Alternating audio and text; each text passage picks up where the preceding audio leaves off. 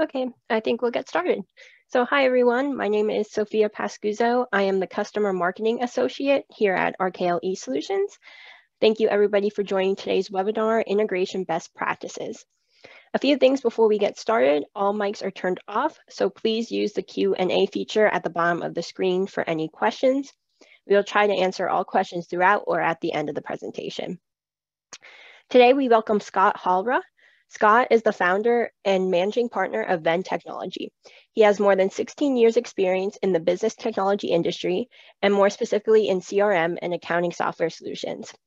Scott founded Venn Technology in 2015 to help small and medium-sized businesses get their time and sanity back by building integrations between Sage Intacct and anything with an API. Venn's top priority: build solutions that free people to focus on what they're best at. And with that, I'll let you take it away, Scott. Awesome. Thank you so much. Appreciate everybody making time for this. We're humbled and honored to be kind of the final bookend to the summer series that RKL has put on. So thank you guys so much for having me. Quick agenda, three main things. I'm going to start off by telling you a little bit about me and my firm. We won't spend too much time there.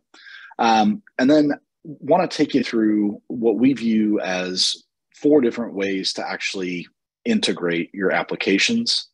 And then finally, we'll wrap up with some best practices and considerations before you actually begin your integration project.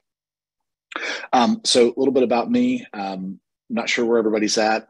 We are based just outside of Dallas, Texas.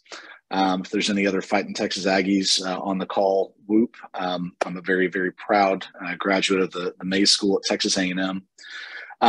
As Sophia said earlier, a lot of my experience involves Salesforce.com and Sage Intacct. I have worked in just about every industry vertical you could name, from construction to healthcare, nonprofit, finance, retail, hospitality, software technology. We've touched it all. And something we'll dive deeper into is that kind of a big part of who we are as an organization at Venn is that we really try to take a big picture, kind of macro look at systems and the integrations, as opposed to a micro look at just system A and B. And again, we'll talk more about that here in a minute. At Venn, again, our what we live for is creating systems that free you to focus on what you're best at. We come across a ton of burnt out finance professionals who, they can't get to their kids' soccer game because they're burning the candle at both ends. And we want to come in and automate those processes to get you back to doing what you're best at, so that you can thrive both in your work and your personal life. Again, there's kind of 2 main parts to our business. We are a Sage Intacct marketplace partner, and we will help connect anything with an API to Sage Intacct. And then the other side of our business is our Salesforce.com consulting practice. So if organizations are moving to Salesforce, or maybe they already use it and just need help using it better, that's where our firm comes in. A quick note on this. I recognize that those of you on the call today are using a variety of different systems, and those systems may or may not include Sage Intacct. I'm going to reference those throughout the discussion, or different parts. And my intent is not to promote any one product, but just to kind of give some examples and context, kind of based on our experience. And my hope is that if I say Salesforce, you can insert your CRM, or if I say Intacct, you think of it through the lens of your accounting system. These concepts are really interchangeable. It's not specific to these systems. All right, so with that, let's get underway. It is 2022, and before we know it, it is going to be 2023. And if you're like most organizations, you use a ton of different apps to operate. We've got the screen there on the right, and these are some that we come across on a frequent basis with our customers. Your stack probably looks very different, but it is a full and varied stack, no less. So in 2022, it is our firm belief that apps should work together. We shouldn't have to manually key things. We shouldn't have to deal with these arduous processes. And so what could that look like? Well, let's take an example of an e-commerce company that uses a shopping cart like Shopify, or maybe you use WooCommerce or Magento. Regardless, you've got these orders, and oftentimes when an order is placed, we need to get that order and the relevant customer information into our CRM so that we can track who our customers are. We can continue to market out to them when we want to sell new products and services. But then there's also a financial transaction that needs to get recorded. And so, we've now got 3 systems. And then finally, maybe you're using something like Teams or Slack to communicate internally. And maybe it's important to tell people that an order has been received. This is a very, very doable workflow, something that we see and do on a regular basis. Or maybe your organization puts on big events and you've got an event management system like Cvent. And again, we've got tie-ins to other applications. We're obviously going to promote this event to our customer base and prospective customer base, and we need to know within the CRM who's coming, because we're probably not going to give all of our salespeople access to the event system. And we need to then record the revenue from that. And so again, we need something that takes place in one system to potentially impact multiple applications without having to have a person manually touch and do this. But why? Why is that important? Why am I even talking about it? I would imagine that this is common sense, but I'll just go ahead and throw out kind of how we see things. First thing is that these manual processes are time consuming. You've got better things to do with your time than hand key or deal with the mishmash of getting data across. And the other thing is that this is an error prone way of going about things. The more that you quote unquote touch the data, the more likely that something gets fat fingered or that something could go wrong. And then the other side of this is that if we're relying on manual processes to sync our data across systems, we are not having timely insight into critical metrics. And this could cause you to make the wrong decision, make a bad decision. We've got to get our data into and across systems timely so that we can make good choices for our business. All right, so we're going to do our first poll. We've got 2 polls back to back real quick. And I just kind of want to get a sense for the audience here. On a scale of 1 to 10, how well integrated would you say your systems are? 1 means I want to smash my keyboard with a rock, and 10 is a very Zen-like, I just think about my data and it just magically appears in the place that I want it to be. So if we could launch that poll, there we go. If you would just take a minute and fill that in. Hopefully we've got a lot of Zen-like people and not angry folks on the call.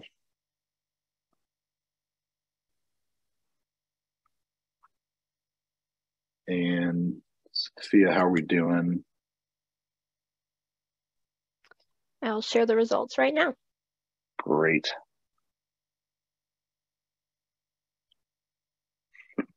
Okay. It's a fairly even distribution, and I'm pleased to see that we've got some 8s and 9s. Nobody counted themselves a 10. That's okay. We're an integration firm, and I wouldn't quite say that we're a 10 either. So 8s and 9s are great. And we've got 2 of you that are ready to smash your computers. So please don't do that. Your boss won't like it. But appreciate your honesty and candor. And that kind of gives me a sense for where y'all are at. All right. So our next question, ballpark, don't overthink this. How many applications do you think you have in your organization today? We've got some ranges there. Take just a minute and fill that out. And y'all don't know it yet, but you're going to help me potentially validate a statistic that I recently heard.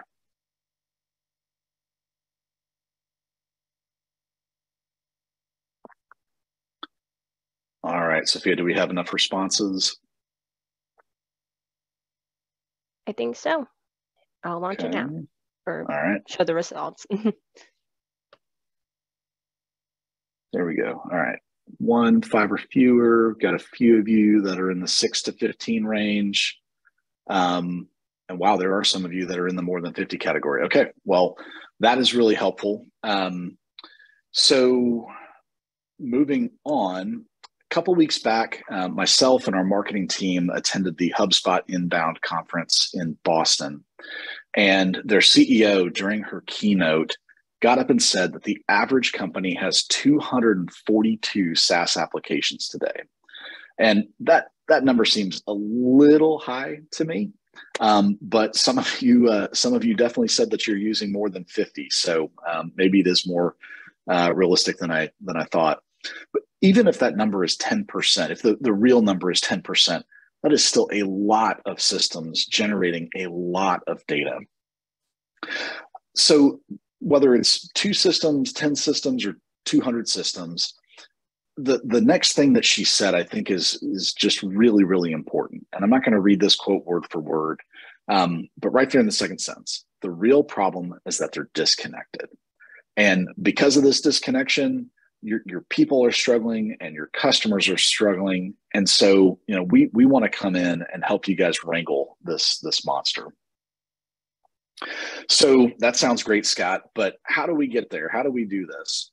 Well, let's take a minute and we're going to talk about 4 different methods, 4 different approaches to integrating our systems. I've already kind of alluded to the first one, and this is definitely not an automated integration, but it's been around since the dawn of computers, and much to my chagrin, it probably will be around forever.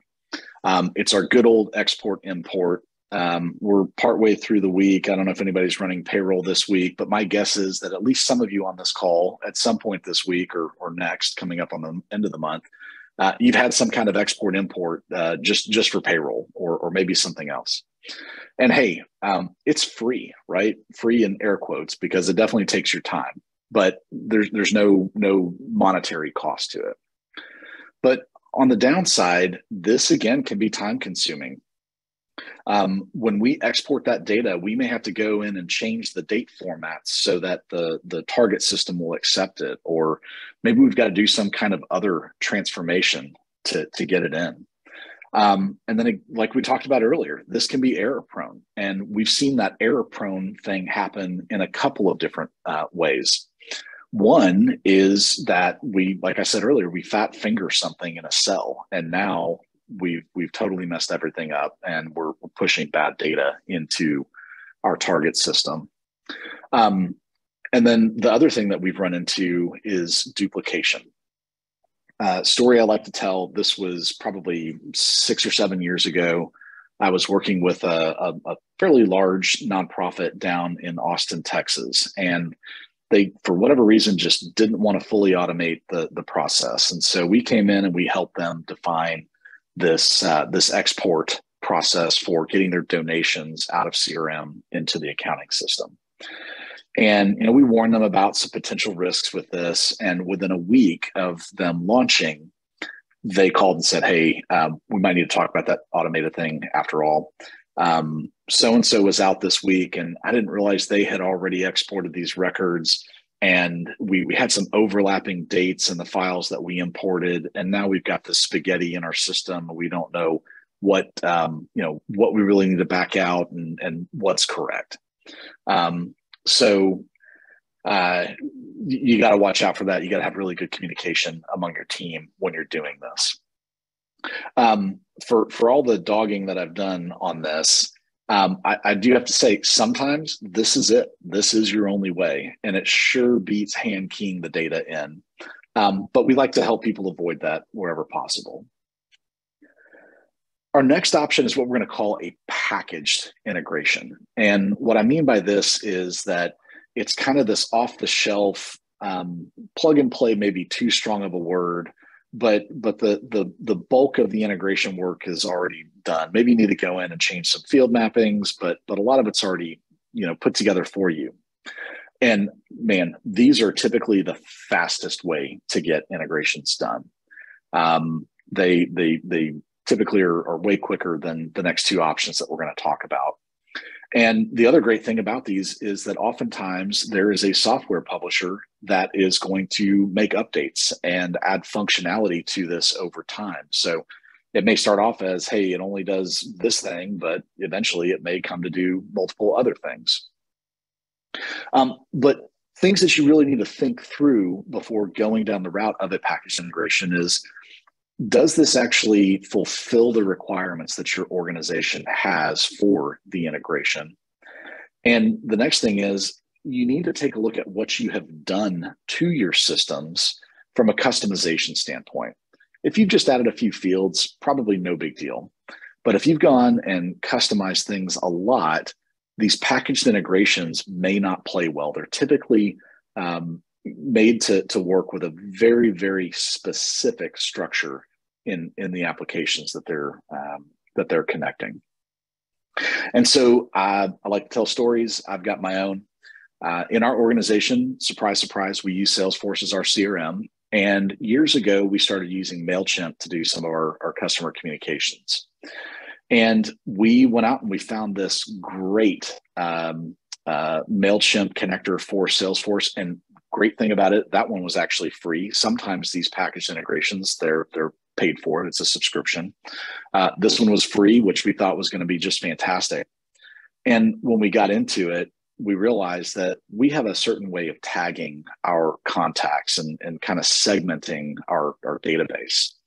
And this packaged integration, although it was free and although it did get data across, it didn't bring our tagging over. And we weren't able to actually segment and send the right communications to our database because it didn't have the awareness of that part.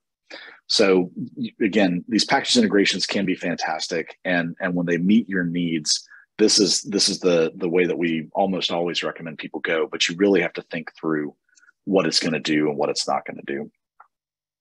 Kind of tagging on to that, an exercise we like to go through, and frankly, we like to go through this whether we're talking with somebody about a packaged integration or a more customized integration that'll, again, fall in these kind of next two buckets. We really need to lay out what are the objects or what are the tables in our systems that we need to exchange data with. And so a really simple exercise is just to do something like this, create your little graphic. Okay, what data are we getting from what objects and which way are we syncing? And then go through the documentation for the packaged integration and see how well that's actually going to align with your business requirements. All right, our next integration option is custom code. And I think that for a lot of us, when we think about integrations, I think that this is where most people's mind goes to. It's that developer with a text editor cranking out lines and lines and lines of code. And the great thing about the custom code approach is that you can get exactly what you want as long as the APIs for both systems support that use case. But other things we've got to kind of weigh here are that usually we've got to have a team of developers. Developers are expensive. They're in high demand. They're hard to find. And typically this is going to take the longest and cost the most. And then the other thing we have to think about is down the road, as we need maintenance or as we need to make a change, even a simple field mapping can be a pretty arduous exercise. We got to go find that developer. They got to dig through thousands or maybe even tens of thousands of lines of code, find that one spot, make those tweaks, and then deploy those changes from a development environment into a test environment and then into your production environment. And those simple changes could take weeks or longer to get made. The fourth option is something called iPaaS, or for those of you that have been around a while, you might be more familiar with the term middleware. This is software that sits in between software and acts as kind of the pipe that the data flows through. And this is where our trigger events and the logic take place and any transformations. And the great thing about this approach is just like the custom code. As long as the APIs are there, you can get just about whatever you want. And we have this ability to kind of configure. It's a low code, no code approach. We have the ability to configure our integrations. And usually it gives us the ability to string together multiple systems in one workflow. So the examples I gave earlier, where we're taking our order data from e-commerce, pushing to CRM, pushing to finance, and then notifying people in Slack. These tools are very, very adept at handling those kinds of cases. Now, having said that, just like you've got an annual subscription for your accounting system or your CRM or your e-commerce, you are going to have an ongoing cost to this tool. So it's definitely something you have to budget for. And from a functionality standpoint, while the publishers of these iPaaS solutions are certainly making updates and enhancements and adding capabilities to the tool set, it's really up to you to go and do something with it. You've got to go in and build that. Whereas with the packaged integration approach that we talked about earlier, typically the publisher pushes that out in an update, and within a couple of clicks, you're getting value out of those enhancements. So I will tell you, there is not a perfect approach. There is not a one size fits all approach. You just kind of have to weigh what's out there and available. All right, so great. We've talked about different ways to actually make these integrations work from a technology standpoint. But what do we need to know before we start heading down this path? All right, first thing, something we like to say in our firm: no vague requirements. We get calls on a regular basis from people that say, hey, we need to connect Salesforce and Sage Intacct. Great. What does that actually mean for your organization? Well, we just want the systems to talk. We just want them to exchange data without having to do anything. Fantastic. I understand that. We can help you, but let's get really specific. So a more specific example is there on the bottom. We need to send closed-won opportunities from CRM to accounting, and we need to push them in as sales orders. And when we push that sales order in, we need to know the right customer that it's associated to, and we got to make sure that we have the right items on the order. And then we want to take those paid invoices and send them back to the CRM so that sales knows who has paid and who hasn't. It's kind of hard to work with the top example. The bottom example really, really gets us focused on what we actually have to do. Next. All right. I love it when we get 4 or 5 people in a room in a kickoff or in a workshop where we're talking through the workflow, talking through the process. And what happens more often than I would like is that we ask person A, hey, tell me how this process works. And we're trying to draw it out on the whiteboard, and we get it drawn, and person B goes, what are you talking about? That's not how we do it. We do it like this. And so we come and we rework the lines on the dry erase board.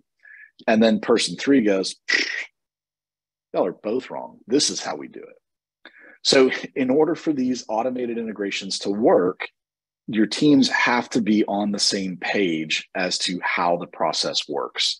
These work great when we stick to the process, but when we start to deviate, things can break down really easily. Kind of in line with this, process discussion is we really need to think about where the integration starts and stops. I referenced earlier that at Venn, we take this macro approach to integrations. And let me dive into that a little bit more. We will get calls frequently from people that say, I need to connect CRM and accounting. Great, we can do that. Tell me more about your organization. What do you do? Are there systems that are feeding into your CRM? And are there systems that come after your accounting system? What do I mean by that? We talked earlier about the event registration. We talked earlier about the e-commerce. Another example is in the nonprofit space. Almost every nonprofit has some sort of online fundraising system. And those online fundraising systems usually push into your donor management. And then, of course, you need to get those transactions recorded in the accounting system. Well, we'll get a call from people that say, hey, can you connect our donor management and accounting? Yep, great, we can. But we have to actually start thinking about the front end of this process. Where all do you get donations from? Oh, well, we get checks that come into the office. We have a lockbox, and we've got this online fundraising system. Great. So we've got to start with when somebody in the donor development group goes and creates a new fundraiser, we need to create that fundraiser over in the donor management system.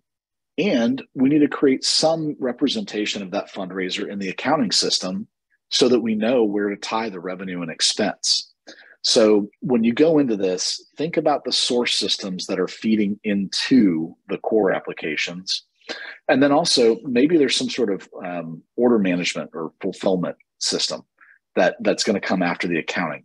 We got to make sure that we can send things all the way downstream in order to close the full process. The next thing when it comes to process is, when should the integration run? Do we want this to go and run every night at midnight? Go grab all the transactions from yesterday and push them in batch. Or do we want this to happen based on a trigger? Maybe when somebody executes their DocuSign, you want to go get the order schedule and push it into accounting. We can do that. Or another approach is that we do it with a button press. We want somebody to put eyes on this. We want somebody to review it to make sure that things are accurate. And we'll actually run this based on a human saying, yep, this is good to go. All right, next item, data quality. We've all at some point heard the expression garbage in, garbage out. And where this kind of originated was in the realm of reporting, right? If we put bad information into the reporting system, we're going to get bad data out of it. But this statement is still very, very true in the integration space. If we have bad data in our source system and we push that to our target system, we're now going to have a mess in both places. So things to watch out for. Do you have duplicates? How many versions of Acme Inc. do you have in your source system? Go in and get those cleaned up so that you don't wind up with a whole bunch of Acme Inc. in your target system. And then from there, we want to make sure, is the data that we have accurate and up to date? Do we have the old shipping address for this organization? Do we have gaps in our data? Are we missing a billing contact in our source system that we need to fill in order to flow down into accounting? Data quality is really, really important. Next thing, common identifiers. So for your master data, you need common IDs so that when we say this is the customer that we're processing an order for, all systems in the chain need to consistently understand who that customer is. And something that you may need to do before you take on a project like this is establish common IDs across these different systems. You may need to go through an exercise to say, here's the customer number in our accounting system for Bill's chip supply. And you may need to go do a one-time update in your CRM to make sure that your CRM knows who you're talking about as well. And this would apply not just to customers, but to your vendors, your products and items. If you've got departments or locations or warehouses, you're going to need those common identifiers across applications. All right, we got two more to talk about. The next thing is limitations. So in the SaaS world, it is very common for SaaS publishers to have governor limits that ensure that we don't have one monopolizing all of the system resources. I'll talk about Salesforce for a minute. Salesforce is used by thousands and thousands and thousands of companies, ranging from small organizations to the Fortune 500. And they want to make sure that General Motors isn't taxing the infrastructure so bad that other people are having performance issues. And so one of the things that they'll often do is put in a limit on the number of API calls that can be made in a given period of time. And so one thing you have to think about is how much data are we thinking we're going to process, and how many API calls does that translate into for a typical period of time? And that may cause you to say, you know what, we need to do things in batch on a schedule, and we can't really do them on a real-time basis because we've just got too much volume and we're going to exceed our API calls. Or maybe you're okay with that, and you need to talk to the vendor about paying more to get more API calls so that these things can happen. Another that we run into is simultaneous connections. So sometimes these applications will only let you have one open pipe at a time. And if you've got multiple systems that need to feed in, you need to think through some sort of queuing or how you're going to handle concurrent requests going into that application.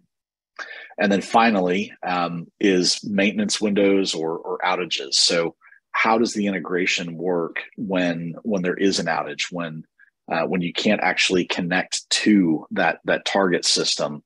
What happens? What are the retry mechanisms? Or if we're running on a schedule and we know that every Friday night there's scheduled maintenance, well, maybe we need to run our schedule in such a way that we know it's going to happen outside of that maintenance window. Finally, test. Yes, I am shouting and getting louder. We run into this. In fact, we ran into this not too long ago. We had a client who we deployed back in December of last year. They signed off on our testing documentation saying we have tested, everything is good. And the reality is they actually didn't. And because they didn't come across some edge cases, which created a lot of pain for them down the road. And some of that should have been brought up in the requirements gathering, but it didn't. Sometimes that happens, and that's why the testing is so important. So we don't want to go and build our systems or our integrations to handle all of these edge cases, but we do need to have a plan for what we're going to do when one of these does come up.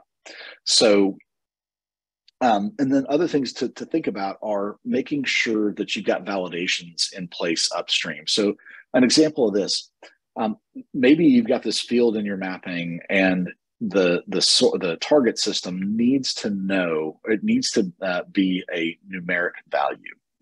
Well, you might need to go and put some rules in place in your source systems that say, hey, never collect any text values. This always has to be a number so that downstream we know what to do with it.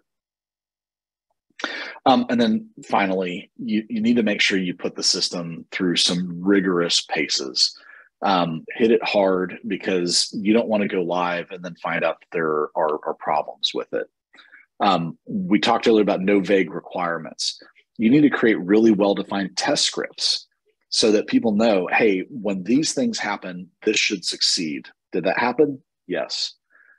If I put it in a different way, this should fail. Did that happen? Yes. Okay, we're good. So make sure you know very clearly what it is you need to be testing for. Something that we see on a somewhat regular basis is that we have organizations that will actually have production systems pointing at a sandbox. So a quick example, within the Salesforce world and the Intact world, we have the ability to create these test environments or sandboxes. And what we've done on a number of cases is we'll have, let's say it's e-commerce, we'll have Shopify pushing real order data into the Intact sandbox so we can continue to operate, we can continue to function, but we get some time to see how this is actually working with a major safety net. We're pushing all the data into this sandbox system. It's not going to mess up our financials. And over the course of a week or 2 weeks or a month, we can actually track and see, are we getting what we expected? So I can't underscore the importance of testing highly enough. With that, I have talked enough. Let's open it up for questions. Great, thank you, Scott. So now, yep, we're going to open up the floor for questions. And it looks like we might have a couple here. So the first one, how long should an integration project take? Love that question. And I wish that there was like a silver bullet. Hey, it should always take this long. And the reality is it depends on so many different factors. How many systems are we connecting? How many parties need to be involved? I can tell you just as kind of like a frame of reference for us. If we're dealing with a packaged integration, oftentimes it's 4 to 8 weeks. And when we're getting into things that are a little bit more custom, those typically tend to run more like 90 days. So we've certainly had some that took less, and we've certainly had some that took longer, but hopefully that gives you a good frame of reference. Great. And another one here, if you have more than 2 applications that need to be integrated, how do you determine which ones to start with?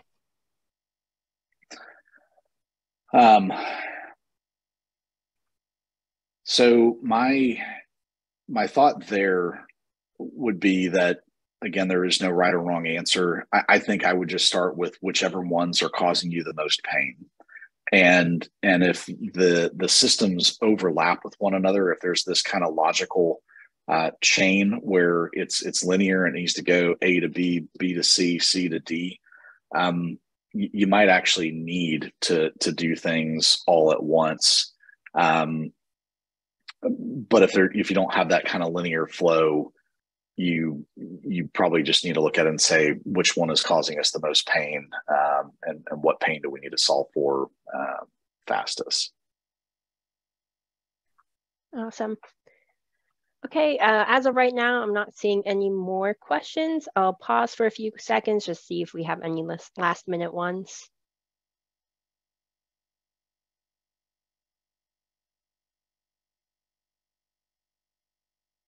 Okay, well, Scott, do you have anything else?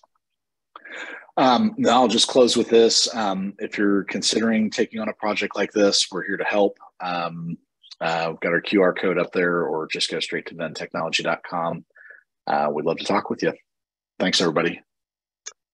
Great. Yes, thank you.